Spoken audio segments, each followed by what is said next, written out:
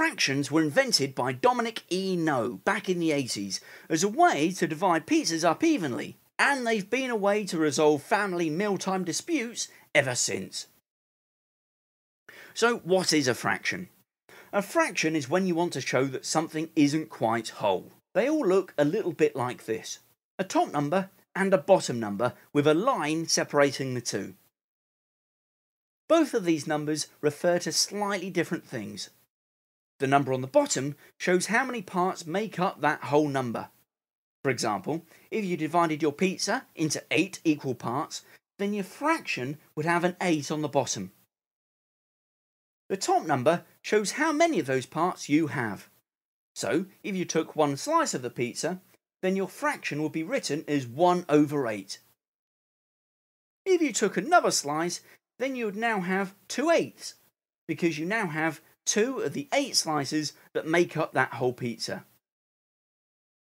And you can keep going like this right up until you have all 8 pieces, or one whole pizza. And maybe heartburn. If you were to divide up your pizza into a different number of slices, then you could produce a different set of fractions. For example, slice it into 2 and take 1 piece, and you now have half the pizza. Slice it into 3 and take 1 piece, and you now have a third of a pizza. Slice it into 4 and take 1 piece, and you now have a quarter of a pizza. You might have noticed that the more slices you divide your pizza into, the smaller the slices become. So this fraction is smaller than this fraction.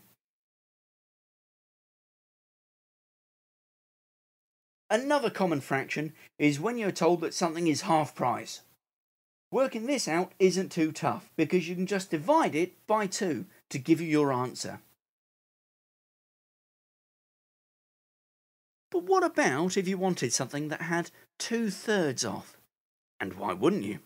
To work out this price, just look at the fraction. You know that there are 3 equal parts and you have 2 of them. So you can work it out by dividing the number by 3, then times it by 2 to give your answer. You divide that bottom number and then times it by the top number. Have a go with this.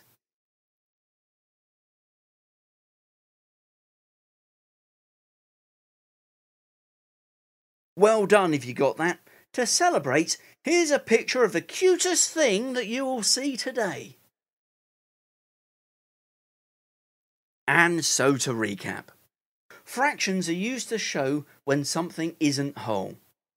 The bottom number shows us how many parts make up that whole number, and the top number shows us how many of those parts you have.